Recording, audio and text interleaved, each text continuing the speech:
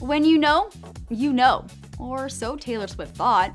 New reports say that only a few weeks before Calvin Harris called it quits with the pop star, she was actually talking about marrying him.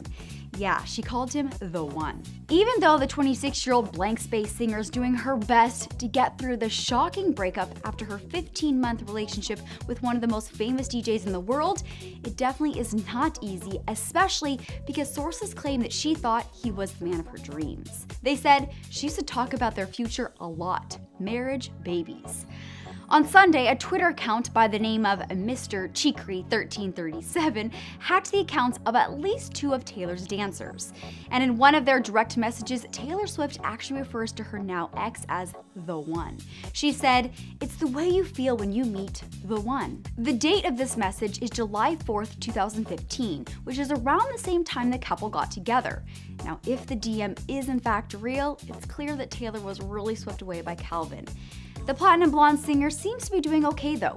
Over the weekend, she celebrated her friend's wedding, while Calvin enjoyed a boys' night out at Nobu in Malibu. Let's just hope that hacker is caught.